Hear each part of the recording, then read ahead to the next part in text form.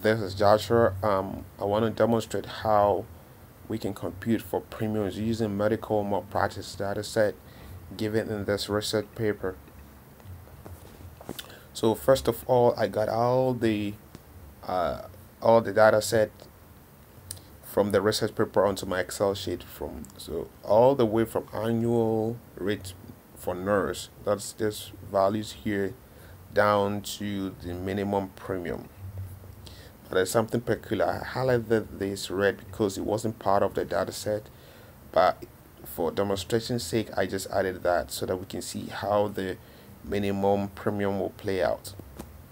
So the minimum premium is such that any premium calculated lower than the minimum premium will be capped at the minimum premium.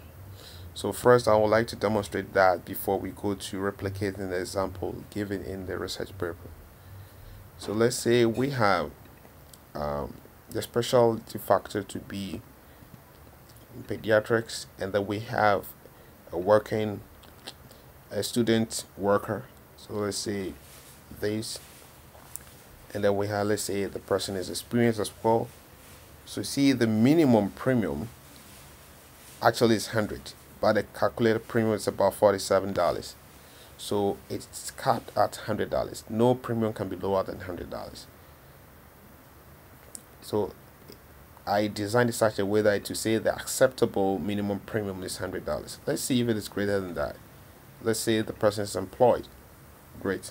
It's $146. So the total premium is $146. So now let's move straight to replicating the example.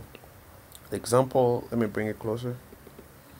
So for the example given in the research paper, we have person to be employed.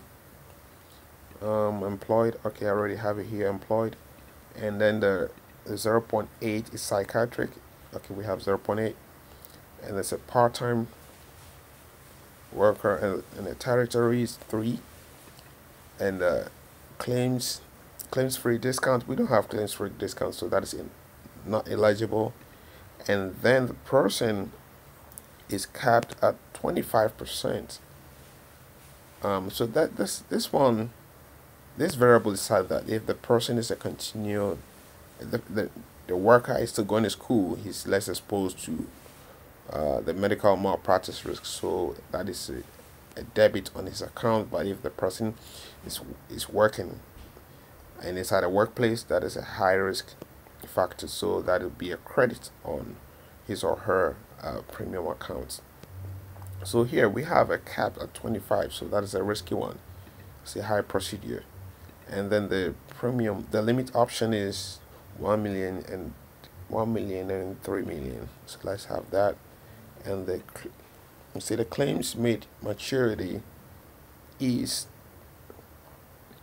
0.2%. We already have that. And then the group, let's see, the extended reporting, we don't have that, so not applicable. Let's see the group credit. The group credit is 5%. Good, so that's 5%.